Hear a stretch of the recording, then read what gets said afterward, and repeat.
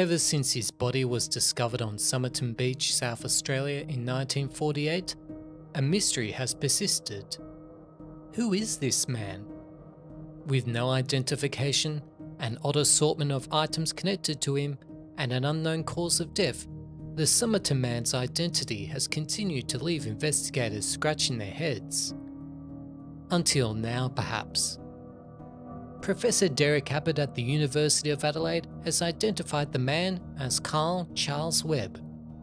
Although Carl's body was exhumed as part of efforts to identify him, Professor Abbott was able to ID Carl using DNA from hair samples caught inside Carl's death mask.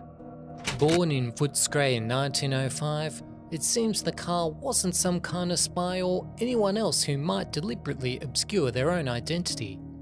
He was an electrical engineer and an instrument maker. Exactly why Carl was in South Australia is yet to be confirmed, but Professor Abbott has speculated that Carl may have been separated from his wife, and Carl may have tried to track her down in South Australia. The Somerton Man's wife isn't the only familiar link that Professor Abbott has been able to establish.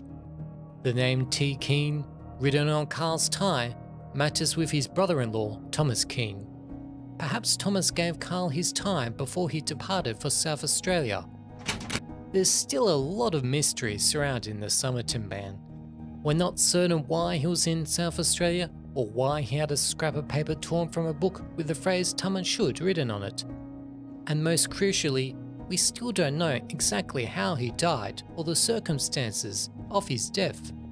It should also be noted that Professor Abbott's findings are yet to be confirmed by South Australia Police, although things do seem promising. At long last, the Somerton Man may finally have his name back.